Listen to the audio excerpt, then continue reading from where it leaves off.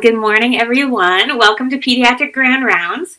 Our speakers are all virtual today, and probably most of our audience is virtual. So just the usual reminders from me, if you haven't learned it over the last 3 years, to make sure you're muted and use the chat feature for any questions or comments that you have, and we will be looking at the chat throughout the presentation and definitely at the end. I'm going to turn things over to Drs. Donna Deno and Dr. Grace John Stewart to do the rest of the introductions and take us through some learning today. Thanks so much, everybody, for being here.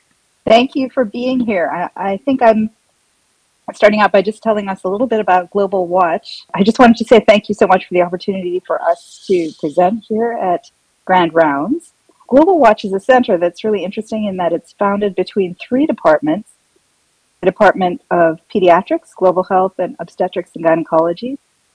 And the reason for that is that we actually think about 3 populations sort of together and try to think about what it means to integrate the health of women, adolescents, and children, and use a life cycle perspective to do that. So really thinking through periods of pregnancy, postpartum, the first 1,000 days of life, through childhood, the transition to autonomy, and then from adolescence to adulthood. And in the center, we have a variety of scientific priority areas, including a focus on gut health. And I believe last year, our team on gut health presented here. A focus on family planning, decision support, and then finally a focus on co-infections through the life cycle. And that will be the focus of our talk today. So I'd welcome any of you who are interested in WAcH to collaborate. We do collaborate with a lot of members of the Department of Pediatrics. And as you can tell, between childhood and adolescence, there's a lot of mutual interest that we have. And I will pass this on to Dr. Deno. Thanks so much, Grace. So for those who don't know me, I'm Donna Deno. I'm faculty in the Division of General Pediatrics, and also I am the lead in WAcH for the Department of Pediatrics. So it is my great pleasure today to announce our 2 wonderful speakers. So delighted to have them here today. Dr. Irene Njuna received her medical degree and a master's degree in tropical medicine and infectious diseases at the University of Nairobi in Kenya. She worked for several years on the front lines as a physician in Kenya before pursuing an MPH and PhD degree in epidemiology from the University of Washington. Dr. Njuna is currently a research scientist at Kenyatta National Hospital in Kenya, an affiliate assistant professor in the Department of Global Health at UW. She works on optimizing outcomes among children and adolescents living with or affected by HIV. Dr. Njuna has been involved in multiple related studies, including on pediatric HIV vaccines, timing of HIV treatment initiation, incentivizing pediatric HIV testing, and transitioning adolescents to adult care.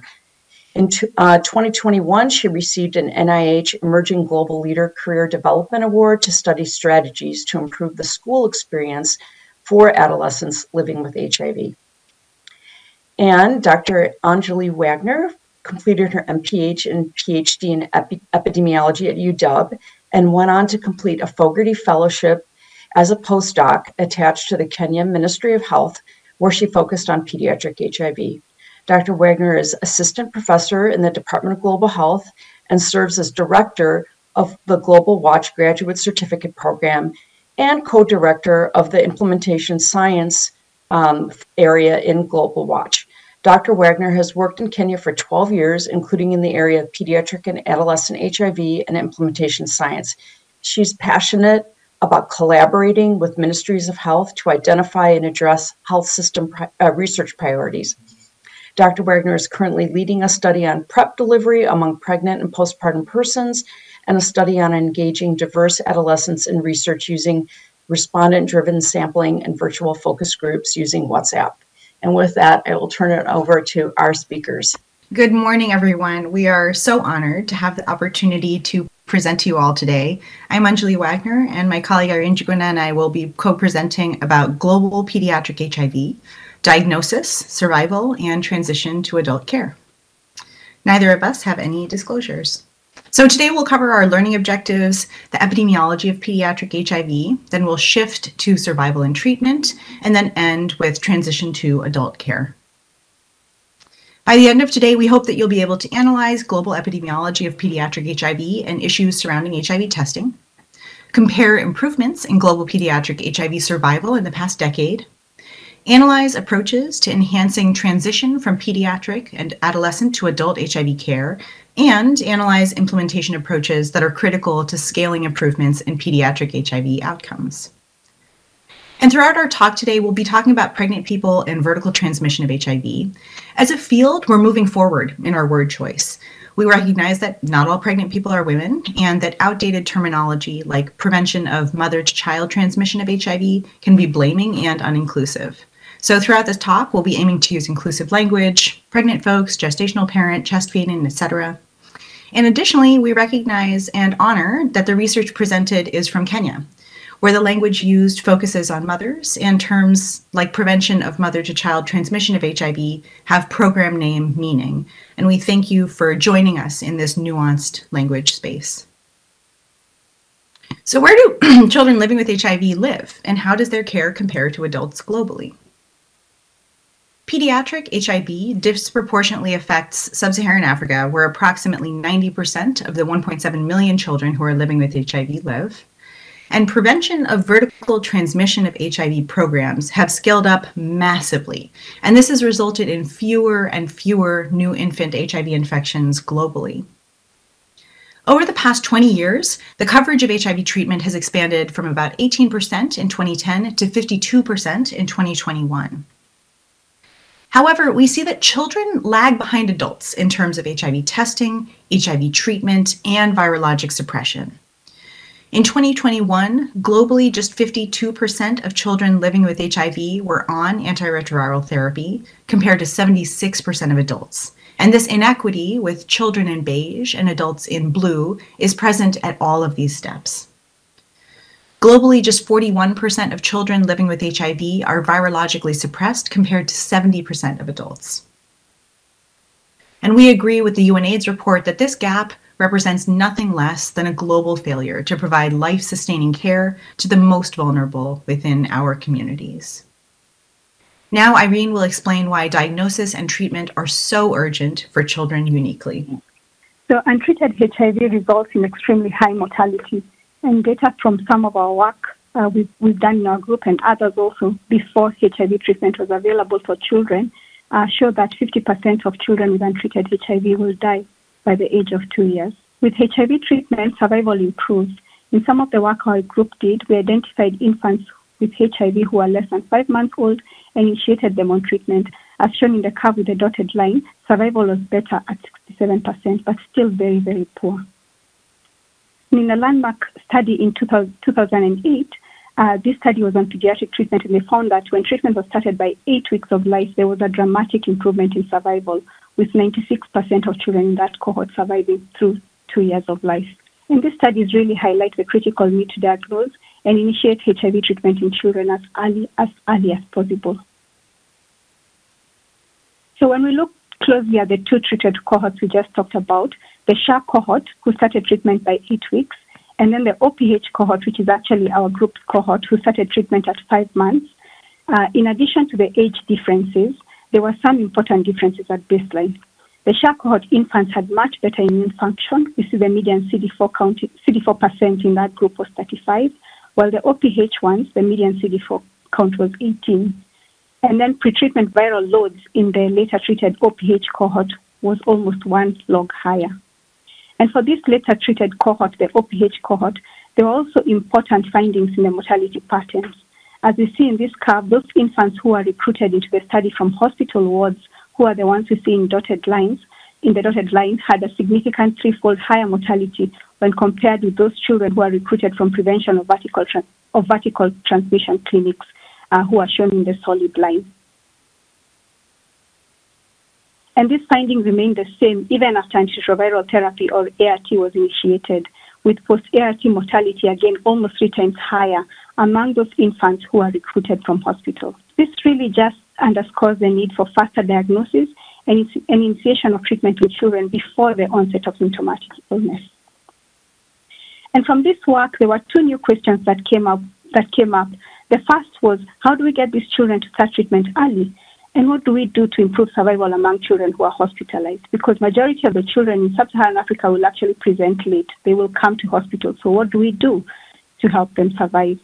And I'll start by answering the second question, and then Anjali will walk us through the work we have done to answer the first question. So at the time we did this mortality work, the standard of care approaches was to manage the presenting co-infection once a child is hospitalized, and then once the child stabilizes, then initiate ART. And this was usually around 2 weeks after stabilization. And with this approach, mortality among hospitalized children was 39%. And it took a median of 14 days to initiate ART in our cohort, but other studies have reported even longer delays initiating ART post-discharge, and then there's accompanying post-discharge losses to follow-up and mortality. And so this approach wasn't quite working for these children. And so we wondered whether accelerating treatment for these hospitalized children could improve survival. On the one hand, there were potential pros to this approach, including improved survival, faster immune reconstitution, and viral suppression.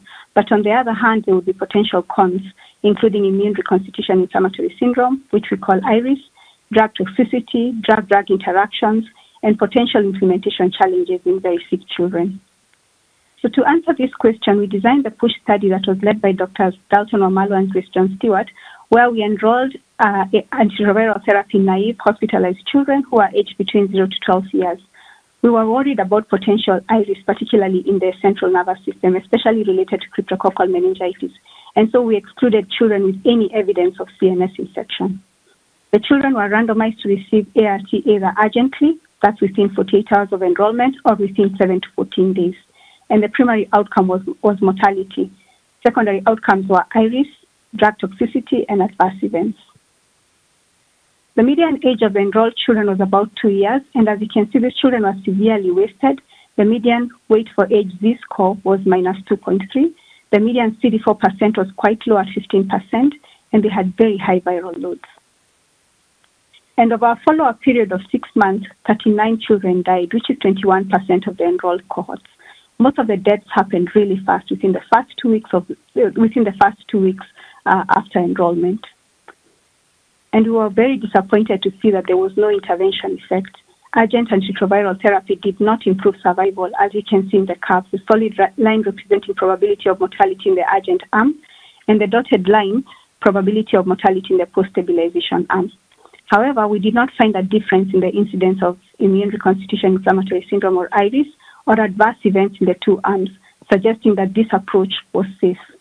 Primary results of this study were published in Lancet HIV, and they provided safety evidence for the WHO recommendation for management of advanced HIV in children, which allowed for the initiation of antiretroviral therapy in severely ill children as soon as possible, and particularly to address the high loss to follow-up post-discharge.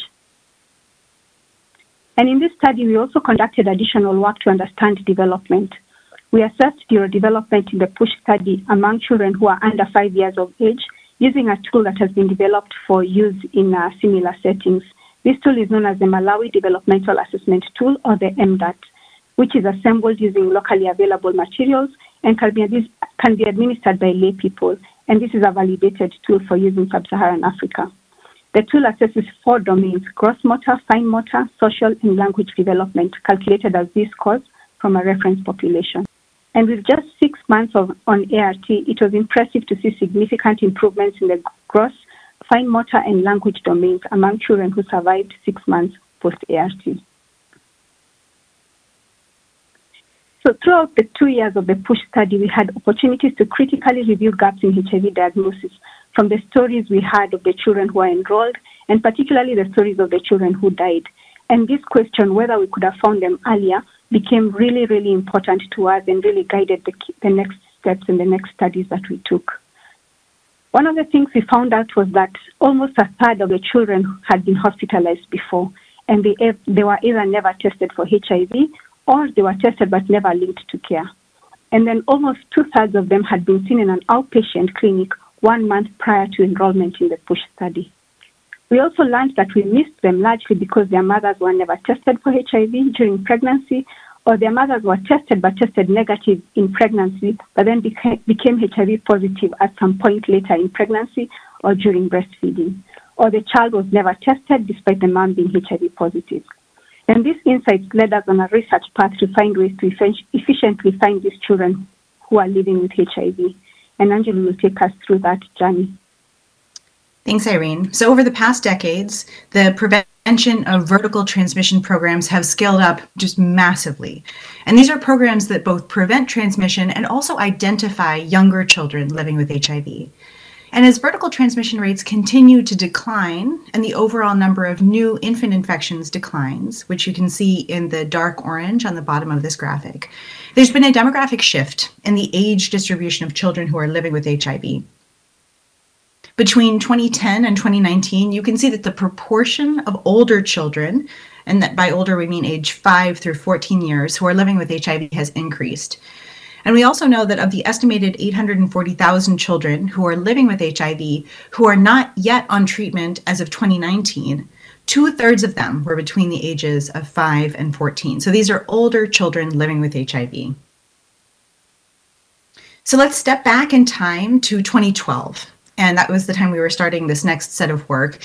A Kenyan national survey estimated that about 1% of Kenyan children age 0 through 14 were living with HIV, and that about 60% of them were undiagnosed. Index case testing, or testing the contacts of someone who's living with HIV, so in this case, the children of parents or caregivers living with HIV, seemed like a promising approach, as more than half of adults who were living with HIV and in care had untested children. So we asked ourselves, how can we efficiently identify children living with HIV before they become symptomatic? The Counseling and Testing for Children at Home, or WAcH study, enrolled adults living with HIV with at least one child of unknown HIV status between the ages of 0 through 12 from 7 sites in Nairobi and Western Kenya. And our team, shown on this slide, assessed the feasibility, uptake, barriers, and yield of index case testing at either home or at clinic for families. Dr. Cyrus Mugo's analysis demonstrated that among the adults who enrolled in the study, uptake of testing was high overall at 70%, and that clinic-based testing was preferred over home-based testing. Of note, 21% of families who were offered testing actually had children with them at the clinic that day who hadn't been tested, and they were able to be tested the same day. And this represents a pretty simple solution to address this large gap. The yield of this testing approach overall was very high, with 5.8% of children testing positive, which is much higher than the approximately 1% national prevalence among children, suggesting that this is a very efficient case detection approach. This was similar to findings from a systematic review and meta-analysis around the same time that noted that index case testing had an average 8% yield. In addition to identifying the high yield of this testing approach, we found that systematizing our ask, that is, talking to each parent in the waiting room to see if they had any children who hadn't been tested for HIV, significantly and quite substantially increased uptake of testing fourfold compared to the passive referral system that had been in place prior to this study. So in 2015, we were thrilled to hear that the Ministry of Health was launching a rapid results initiative focused on index case testing and informed partially by the WAcH study.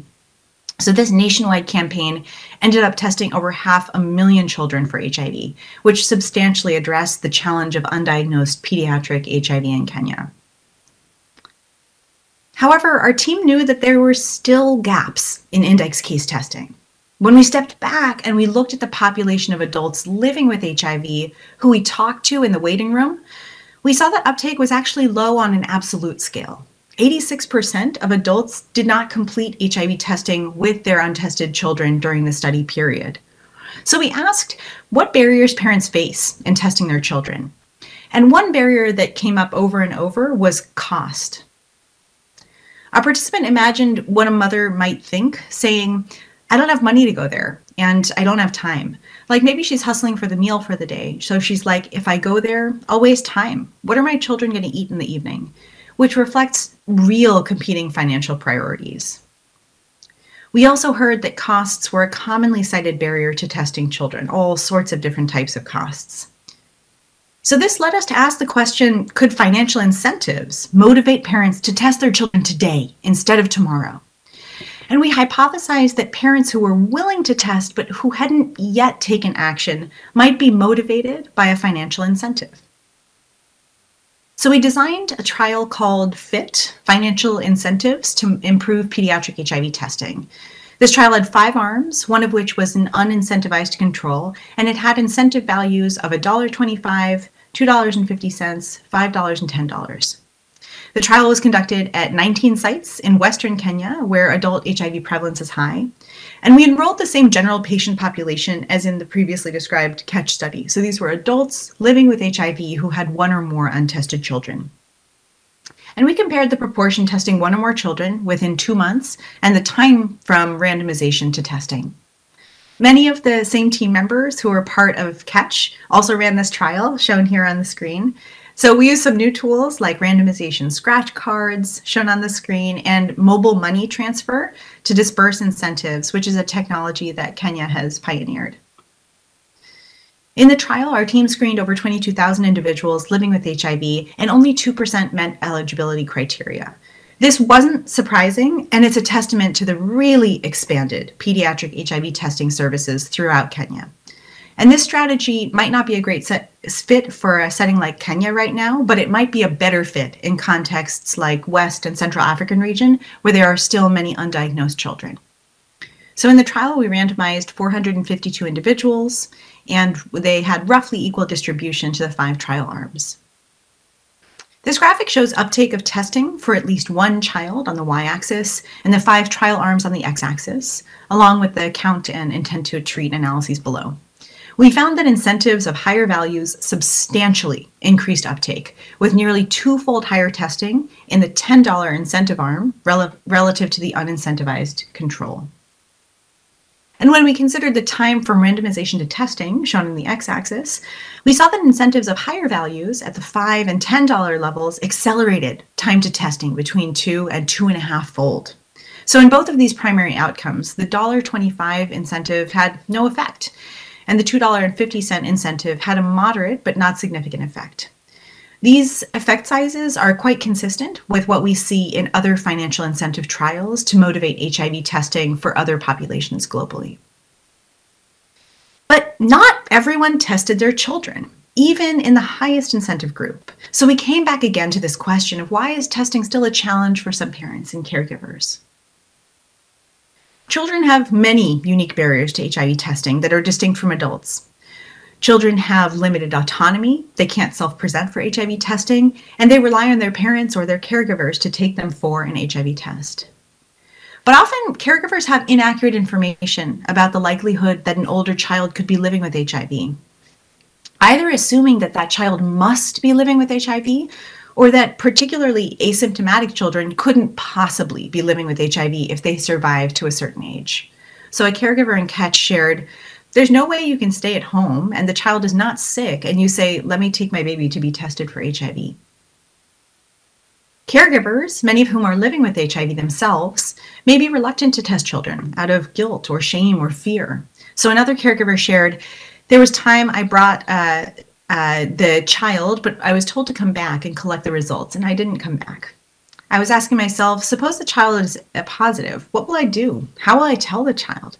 Suppose they start giving her the drugs. What will I tell this child that these drugs are for this condition?" I said, "No, to hell, the child will know her status later in life." And if children are brought by their parents to a health facility, they may meet healthcare workers who are less confident in providing pediatric-specific HIV counseling and testing. A healthcare worker shared, "In your mind, you're like, if the test turns out HIV positive, how do I start disclosing to the child? So it's kind of a dilemma and kind of a fear. Do I want to do it or not?" So understanding these barriers led us to ask many questions, one of which was, how can we optimize coverage for pediatric HIV testing in busy clinics? And could saliva-based testing help? And I'll note here that we focused on an oral mucosal transudate, or OMT, test made by OraSure and marketed as OraQuick, which uses oral fluid, not strictly saliva. We collaborated with a sister research team in Zimbabwe, led by Chito Chikwari. And on the left, you can see the Step Up team in Kenya and the BGAP team in Zimbabwe. So both of our teams compared the performance of standard rapid blood-based tests in the Kenyan and Zimbabwean national HIV testing algorithms to the WAcH antibody test. And of note, all of the tests used in the study were antibody detecting only, with the exception of the Zimbabwean first test, which was a 4th generation rapid test detecting both antibody and antigen. In the Kenyan study, we enrolled children 18 months through 12 years. In the Zimbabwean group, they enrolled children 2 years through 18 years. And all of the children in these two studies were antiretroviral therapy naive. We demonstrated among nearly 1,800 children that OMT was 100% sensitive and 99.9% specific compared to blood-based rapid tests. We additionally found that this test was highly acceptable to caregivers and healthcare workers, and Cheeto's team demonstrated that parents could accurately perform this test on their children after instruction. So with this in mind, we next focused on taking these results forward to hopefully inform policy. Together with our Zimbabwean colleagues, we signed a confidential data use agreement in June of 2019 that allowed us to share data from the study with OraSure. And they submitted these data to the World Health Organization to expand the pre-qualification to allow children ages 2 through 12 to be tested with OMT. And then in November of 2019, WHO expanded their age range, but their indication remained only for healthcare worker administered testing, not caregiver administered testing. So then we had the opportunity to share the diagnostic accuracy data, the acceptability data, and the field performance data with WHO directly.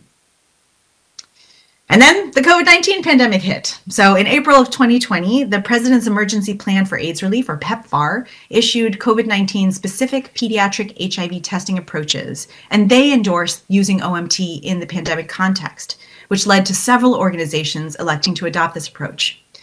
Other teams led large demonstration projects to operationalize and study the use of OMT for pediatric HIV testing in other sub-Saharan African countries. Last year, WHO reviewed and endorsed the use of OMT for children administered by healthcare workers. But again, they stopped short of recommending caregiver-administered testing in their most recent guidelines. So we continue to work with many others like UNICEF to support the expansion of these WHO guidelines to include caregiver-administered OMT. So next, Irene is going to focus on these children who are living with HIV who are growing up and reaching adolescence. So before 2016, and these are pictures of our teams who are working with these cohorts of pediatric children living with HIV, we had focused largely on children. But around this time, there was a lot of interest around adolescent HIV globally. And this was largely fueled by evidence of very poor clinical outcomes among youth when you compare outcomes to adults and younger children. And also, our children who we had followed up, since 2006, 2007 were growing up and they were getting to their teens. And our teams really wanted to understand what happens next. And this really stimulated interest in our group to study adolescent HIV. So looking at the epidemiology, there's a substantial population of adolescents living with HIV globally. We have about 1.8 million adolescents aged 10 to 19 and 3.9 million aged 15 to 24 who are living with HIV. And 15 countries, 13 of those countries in sub-Saharan Africa, and these are the countries that are shown in the darkest shade. There are 15 countries, and 13 of those countries are in sub-Saharan Africa that contribute to 75% of all adolescents living with HIV. And it's important to remember that the adolescents living with HIV are a heterogeneous population. They comprise of an almost equal population of adolescents who have recently become HIV positive and those who are perinatally infected. Compared to adults, viral suppression among youth is poorer, with an over 10% difference in viral suppression. There is also a very high loss to follow-up, both pre and post antiretroviral therapy initiation, and losses as high as 30% have been reported.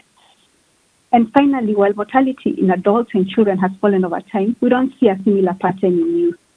So this graph here shows mortality trends between 2000 and 2021 among children living with HIV in light green and among adolescents in the darker green. And while we see this big drop in the number of deaths among children, adolescent HIV-related mortality has remained relatively stable, even though we know that HIV testing and treatment have rapidly expanded during this period. The period of transition from pediatric-oriented care to adult care has been identified as a critical timeline, and this could contribute to some of these poor outcomes, and some studies have reported poor clinical outcomes after transition to adult services. To successfully transition to adult care, youth first of all need to know their HIV status, and then they must be equipped with the knowledge and skills to independently manage their own care. However, in many high HIV-burdened countries, there are gaps in these services. There's also very little work done on what outcomes to assess for or even tools to support this process. And transition to adult care is further complicated by the varied models of HIV care. So a lot of you may be familiar with models of care where children or adolescents move from a pediatric or an adolescent clinic into an adult HIV clinic, into an adult clinic, or move to an adult provider. However, majority of HIV clinics in high HIV burden areas are either integrated clinics where all ages of patients are seen by the same provider, or very commonly youth-friendly clinics where these clinics dedicate a day or days per week or days per month specifically for youth. And sometimes we'll have providers who have received additional training on youth-friendly care. So in this setting, defining what transition is then becomes a little bit different and maybe even difficult. So to address these gaps, the WAcH study, which was an NIH-funded study, again led by Drs. John Stewart and Wamalwa, the goal of this study was to address research gaps in transition care. The primary objective of the WAcH study was to improve the process of transition from dependent to self-directed care by assessing, developing, and evaluating standardized processes and tools. And specifically, we focused on two outcomes. First, disclosure of HIV status through the study and implementation of tools to assist healthcare workers with the preparation, tracking, and completion. And then secondly, independent care management skills through, again, preparation, tracking, and completion of transition. And one of the things we were really interested in was to develop a tool that would work in our setting, given all the models of care that we saw. And so to do this, we brought together a working group that was composed of adolescents, frontline healthcare workers who are providing HIV care, including nurses and clinical officers who are equivalent to the U.S. physician assistant. We also brought in pediatricians, adult physicians, HIV counselors, psychologists, and HIV care partner organizations, as well as the Ministry of Health representatives, because in mind we wanted something that could potentially transition to program level. And this working group was tasked to first define what transition means in our setting, define how to define success in our setting, think about how a tool would look like, and also track, and also think about how transition could be tracked from the beginning of the process through the end. To prepare for this meeting, we summarized existing data on transition programs, including from other chronic illnesses. And this included the US-based GOT transition tool, which we thought was a really excellent tool to help think through the steps of the transition process, even though it wasn't quite, all the steps were not quite applicable in our setting. As part of the workshop, we came up with definition of transition for our setting, and this really focused on supporting youth to gain the knowledge and skills required for independent care, regardless of the model of care, and some guidelines for when to start transition services and how to define success in our setting. To address key gaps in availability of tools, we developed what we call an adolescent transition package. And this package consisted of a disclosure booklet. This is the booklet named Why I Take My Medicine. And this booklet was adapted from an existing booklet that was developed and tested in Namibia. And it came with caregiver readiness assessment tools and tracking tools. And then there was also a transition tool that was composed of a structured transition guide, which was called Taking Charge. And this again came with tracking tools and a transition readiness assessment tool. Both of these guides were developed in 3 commonly used languages in Kenya and were presented in the form of a flip chart or a booklet. The pictures and the designs were all developed by Kenyan artists, and we had youth who provided feedback on the design and also on the language that was used. And we envisioned that the disclosure pieces would be used to start the disclosure process from around the age of 6 years, with targeted full disclosure by the age of 10 to 12. That aligns to the national guidelines.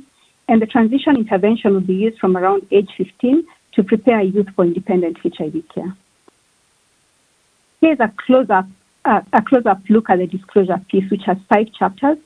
To break down the complicated concepts of how HIV medicine works, the book uses metaphors of body soldiers to discuss CD4 cells and the immune system in chapter 1, bad guys to talk about HIV virus in chapter 2, and ARVs or medicine as a blanket that keeps the bad guy asleep in chapter 2 and 3, some strategies for adherence in chapter 4, and finally names the bad guy as HIV in chapter 5. That's when we get to full disclosure.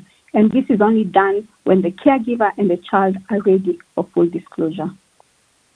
The Taking Charge Guide consists of 4 chapters to help youth gain knowledge and skills in 4 key areas. First area is treatment literacy, second is self-management, and then communication and support. The guide includes key educational materials, questions to prompt discussions, and punchlines. And these punchlines were actually a suggestion from the youth. For example, better late than never in the discussion about what to do if you forget your medicine, or a problem shared is a problem solved in the chapter on communication. So this intervention was designed to be delivered at scheduled clinic visits by existing healthcare workers, and this was a very critical aspect of the study. The study team provided training and supported continuous quality improvement cycles in the first 6 months, and this was focused on intervention uptake. And then we also collected effectiveness data. The intervention was compared to standard of care, which was a standard visit checklist with a single question on whether transition preparation was done. We tested the intervention in a cluster randomized clinical trial conducted in Kenya among youth aged 15 to 24 years, and this is specifically for the transition intervention. The study equally randomized 20 clinics to the adolescent transition package or to control. The primary outcome focused on the transition pieces, and it was defined as the overall transition readiness using an 18-item score that was developed to align to the 4 chapters in the booklet. We assessed transition readiness at baseline, at month 6 and month 12.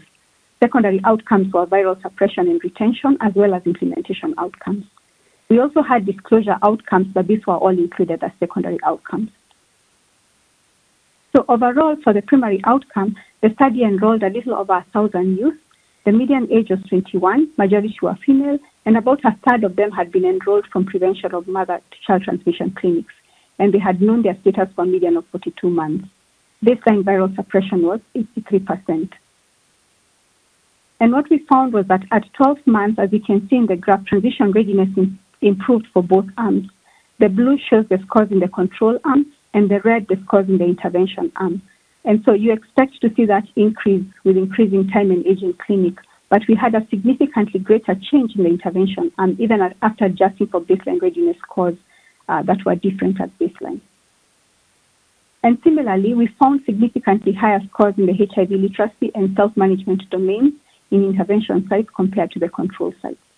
For a secondary outcome, there was no intervention effect on viral suppression or retention. And the disclosure outcomes were pretty challenging to assess, especially because when COVID happened, it became very difficult to implement the disclosure intervention pieces. Healthcare workers also really liked the tool. In qualitative work, providers liked the design. They liked that the pictures enhanced comprehension and the simplicity of the message that made it easier for adolescents to understand. They also appreciated that the tool helped youth learn about their medicine and that it supported improved outcomes. For example, one healthcare worker said, "All I can say is that the tool has made the adolescents to know their drugs. One may forget to come with his clinical appointment card, and when you ask to know what medicine he's under, he will pinpoint the drug, and that is very important thing. It has also helped them in adherence, and like in the past when some were failing, there's some improvement and we are able to suppress the virus. They are able to suppress the virus, and we are very happy." From the youth perspective, they noted how various chapters helped them manage their HIV as well as accept their diagnosis. For example, related to the chapter on self-management, one adolescent noted that information, when I sit down, the more it encourages you and it also gives you strength. For example, sometimes if I forget to take my drug, even if it's by 1 hour, then I remember that the book says this and this, and it gives me morale, so I go and take it quickly. And another said, personally, this book taught me many things because I went through the book. I learned that if you follow the instructions well, then you will not have any problems and will even be able to live like a normal person. And so it's been about 2 years now since the ATTACH study ended, and it has been very exciting to disseminate the results and to share the tools with a wide range of teams in sub-Saharan Africa. And excitingly, the Kenya Ministry of Health is planning to adopt this approach for transition services in Kenya. And we are also in discussions with the Uganda Ministry of Health to work together to adapt and test this intervention in their setting. So this is really an exciting tool, and we're looking forward to see how it goes in the future. And so as we come to the end of the talk, to summarize what we've discussed today, we identified that children and adolescents in sub-Saharan Africa are disproportionately affected by HIV and have poorer outcomes compared to adults. We also discussed the importance of early HIV diagnosis and initiation of treatment prior to symptomatic disease. And we also talked through some innovations to enhance HIV testing. And lastly, we shared an example of a co-developed transition tool and its impact on transition readiness in sub-Saharan Africa. So thank you all for your attention. We would like to acknowledge the study participants who made this work possible, the study teams, the institutions where the research was conducted, and the funders. And we are happy to take questions and comments. Thank you. Wonderful. Thank you so much for walking us through those very exciting series of studies. And if anybody has any questions,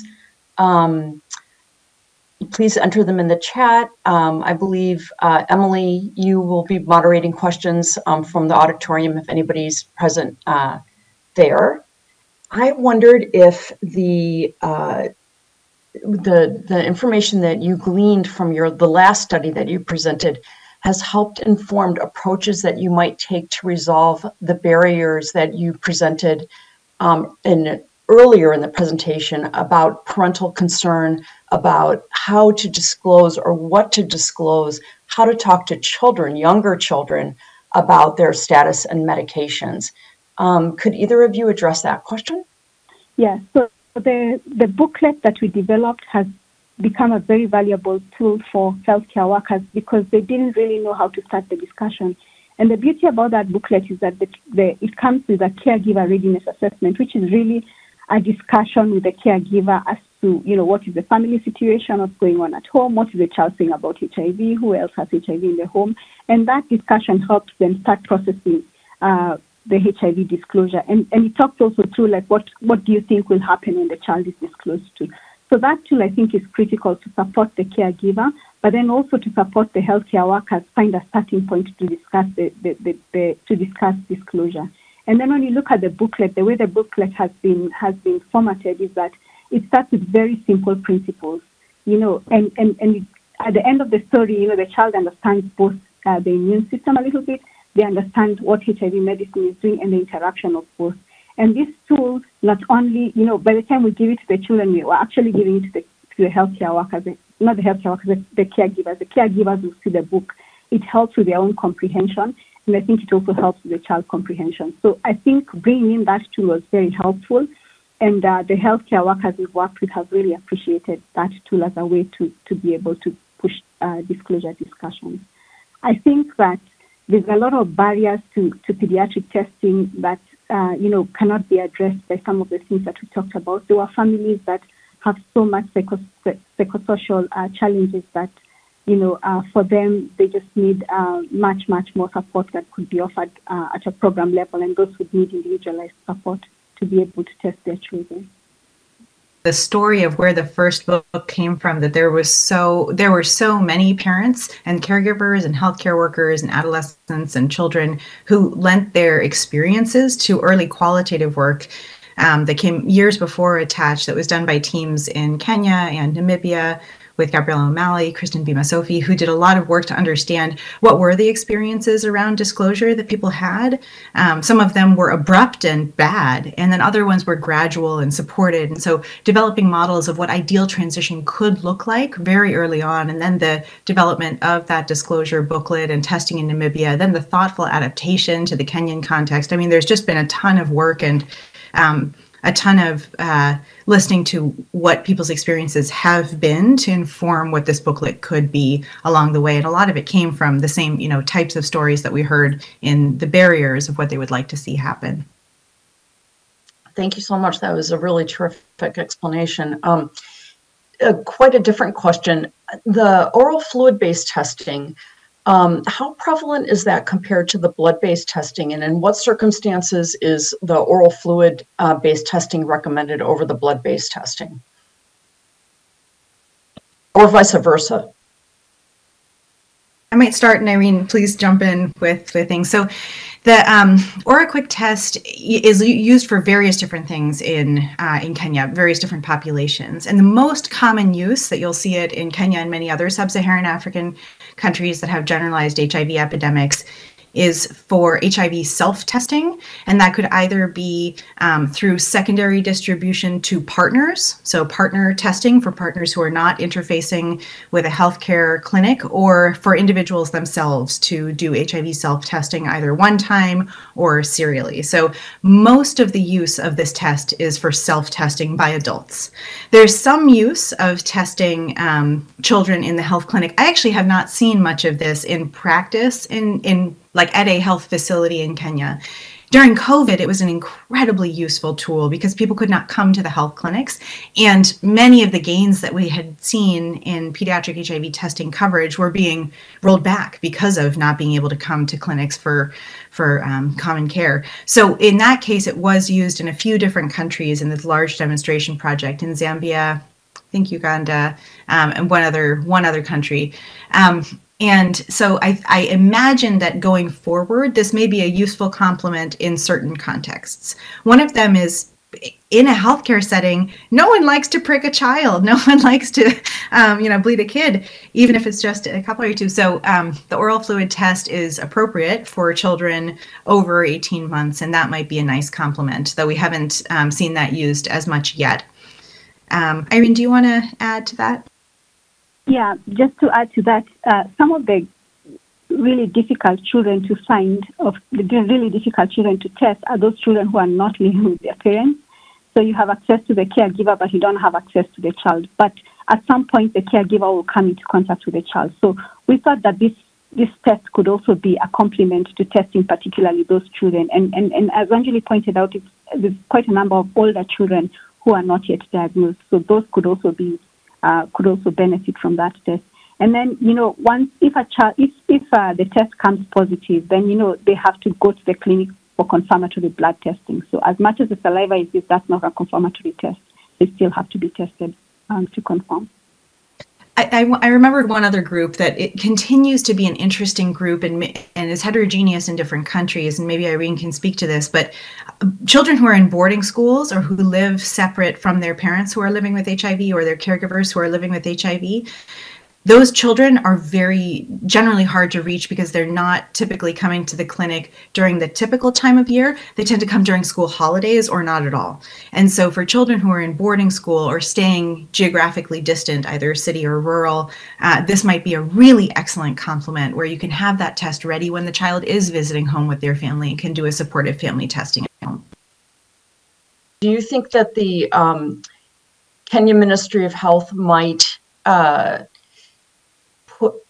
put out guidelines for community or home-based use, parental use of the OMT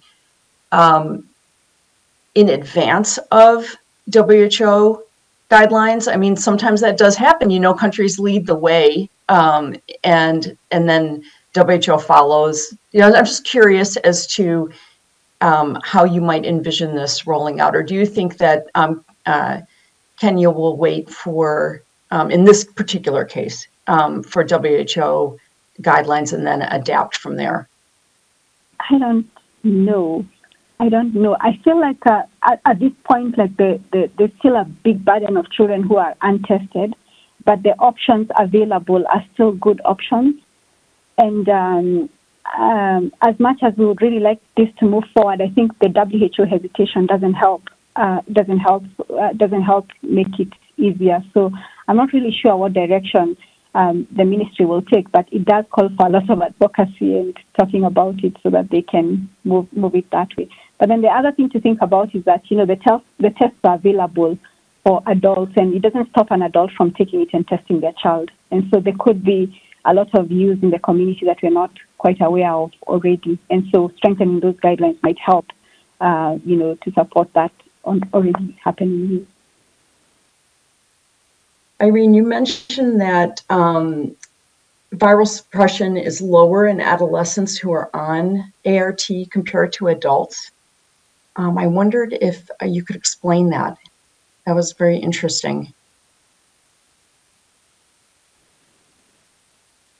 Yeah, that's a good question. Yeah, so I think there's a lot of studies that have looked at, overall viral suppression in adolescents compared to viral suppression in adults, and they have noted that it's lower in adolescents. And some of the issues are really around adherence. If you look at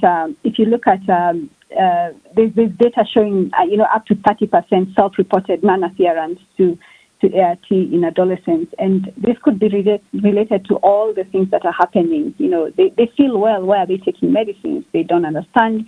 They don't really quite understand the risk of not taking medicine. So that the development, they're still going through this neurodevelopment, and so they might not really appreciate the risks and benefits of ART. So that's probably what contributes to a lot of the non-viral suppression that we see. But we don't do resistance testing routinely, and resistance testing is definitely another problem among youth, because a lot of these kids would have been on, if they were perinatally infected, they've been exposed to so many other regimens, and so that could also contribute to that. But I think adherence has a really big role to play. Yes, thank you. In the last couple of minutes here, if there are no any other questions, and again, if anybody has any questions, please do unmute. And but I would just love to hear what you see as high priority next steps for your research group. Irene, go ahead. Yeah, that's a very good question. So I think one of the things we were thinking about, and like if you think about next generation treatments and what's happening and where treatment stuff is going, I think the long-acting injectables are very exciting, and but they have their own challenges, and I think it would be interesting to see how we can bring long-acting, particularly for adolescents, in our setting, because that's a group that has challenges with adherence, but then also has they get to adolescents and they've been taking treatment forever, so they get treatment fatigue, and maybe giving them a breakthrough using this long-acting would be helpful. So I think the long-acting field, I don't really know what the question is yet, but the long-acting field might be one direction to look. There is also work around, our group is also doing a lot of work around mental health and trying to integrate mental health screening and simple mental health treatments that could be used by lay workers for adolescents who are living with HIV, but also for the general adolescent population. So mental health is also another big area that we're looking into, and particularly incorporating stigma interventions.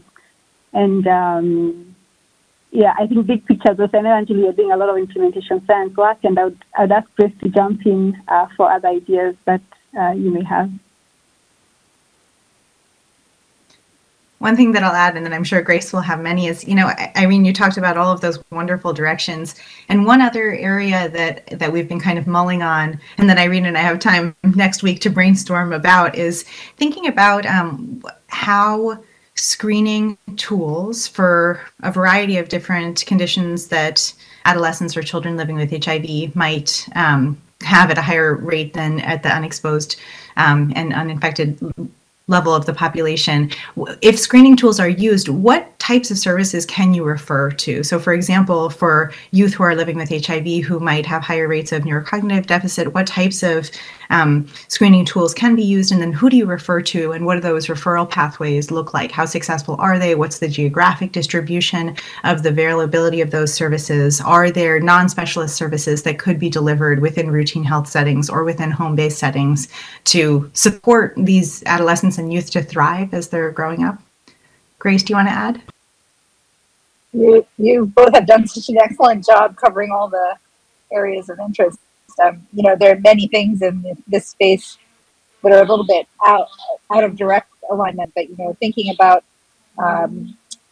kind of the cognitive outcomes, neurodevelopment, and there's still interest in long-term advancing HIV cure agenda and what that would look like, which, you know, is very aspirational and there's a long way to go, but keeping that on the horizon is important.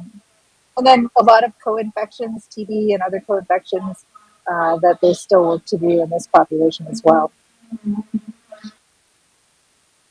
Thank you so much. This was just such a terrific presentation. Really appreciate it. And I'm going to turn it back to Suzanne to close. Thanks, everyone. Hopefully we'll make this a yearly event, so we'll see you all next year. And for our Grand Rounds participants, we'll see you all next week.